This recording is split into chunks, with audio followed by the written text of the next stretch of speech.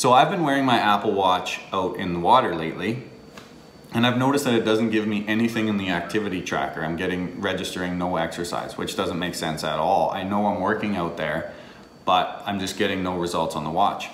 So today I thought, I was thinking that maybe the water is sliding underneath the watch and losing the connection that way. So today I thought, why don't I tighten this up as tight as I can get it? It's actually kind of uncomfortable tight. And then once I went in the water, and you shrink a little bit because the water's cold, I didn't even notice that it was even on there.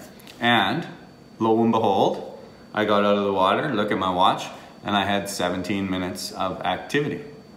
So if you're out swimming or surfing or doing activity in the water and think that you should be registering activity and it's not, try tightening it right up as tight as you can and then give that a whirl and it will likely work.